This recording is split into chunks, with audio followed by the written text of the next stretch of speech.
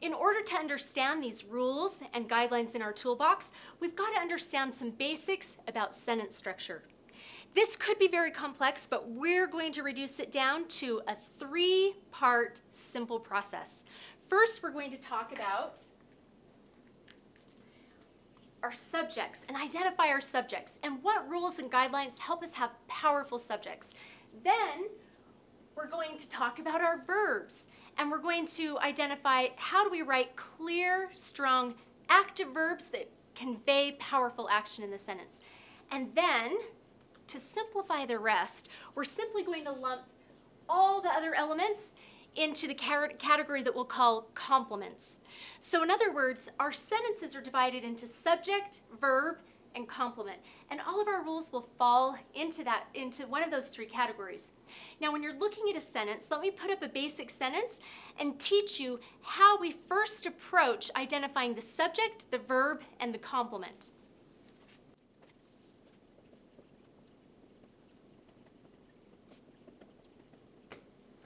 So remember, step 1 to figuring out these rules and guidelines is to identify the subject, the verb, and the complements.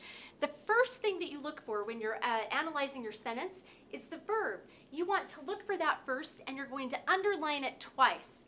Now, if you'll do this in your editing, in your writing, in whatever you're analyzing within your sentence, if you'll underline as you go, and we're going to have you circle, we're going to have you draw arrows, really at this minute level, it's going to help you be able to better understand all of these rules and guidelines. So we're going to underline twice the verb. And then you ask yourself, okay, what's happening? Well, something's getting bought. The next question to identify the subject is who's doing this thing that's happening? So in other words, who's doing the buying? Well, clearly it's John. I'm going to underline my subject once. So John is my subject, bought is the verb, and to simplify, we're simply going to say that everything else is complementary. Everything else is the complement. Now let me point something out. I might have 2 main subjects, or I might have 2 main verbs in the sentence. Again, first step, identify your main subject and identify your main verb. So let me add in a compound main subject.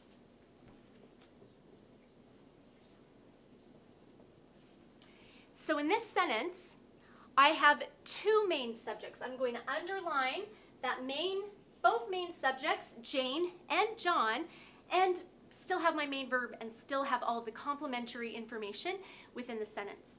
We might add in a secondary main verb.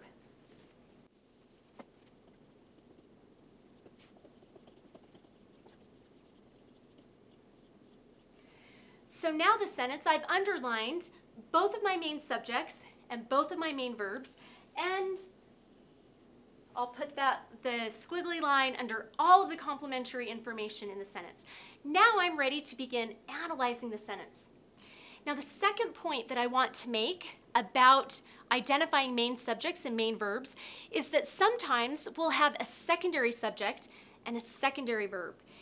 Looking at secondary subjects and secondary verbs and distinguishing those from main subjects and main verbs is really important when we begin to look at punctuation, agreement and reference, and other elements of rules and guidelines in our toolbox. So let me go ahead and add a secondary subject and a secondary verb for this sentence.